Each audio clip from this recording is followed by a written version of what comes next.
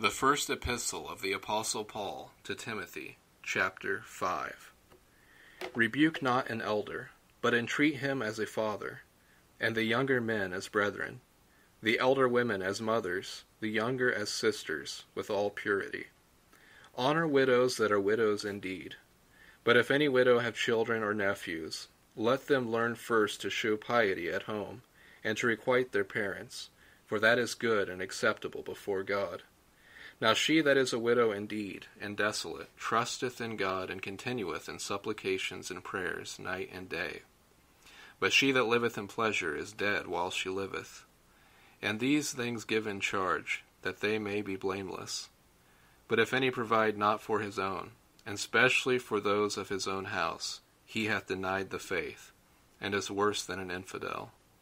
Let not a widow be taken into the number under 60 years old, having been the wife of one man, well reported of for good works, if she have brought up children, if she have lodged strangers, if she have washed the saints' feet, if she have relieved the afflicted, if she have diligently followed every good work.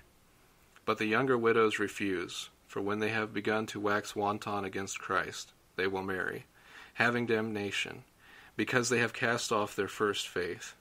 And withal they learn to be idle, wandering about from house to house, and not only idle, but tattlers also, and busybodies, speaking things which they ought not. I will therefore that the younger women marry, bear children, guide the house, give none occasion to the adversary to speak reproachfully. For some are already turned aside after Satan. If any man or woman that believeth have widows, let them relieve them, and let not the church be charged, that it may relieve them that are widows indeed.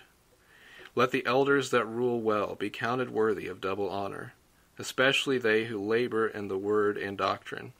For the Scripture saith, Thou shalt not muzzle the ox that treadeth out the corn, and the laborer is worthy of his reward.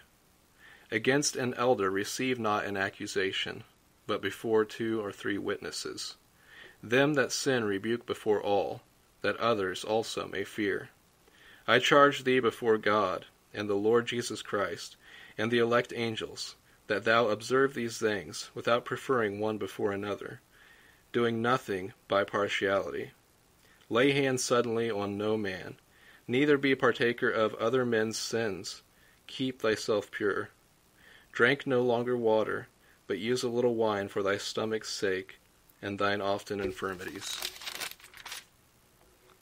Some men's sins are open beforehand, going before to judgment, and some men they follow after.